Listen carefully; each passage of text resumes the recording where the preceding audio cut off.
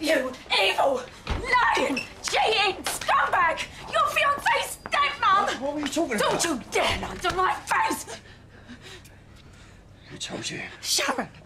Every little sordid detail! This has been killing me. I wanted to tell her from the start. Killing you, yeah. We made one mistake when me and Louise split. I swear, it was just once. Oh, just the once?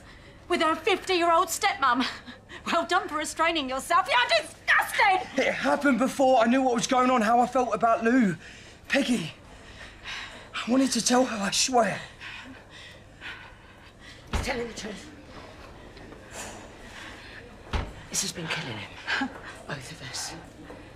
But look at him, Lisa. He's a good man. He's going to be a good dad. To which one? You're a joke, Sharon.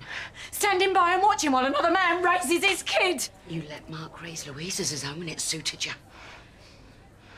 Now, bringing kids into this world ain't always going to be a fairy tale. We've learnt that the hard way. But we are where we are. And all that matters is he loves Louise and he loves Peggy. You both make me sick. I'm going to do what's right for my daughter.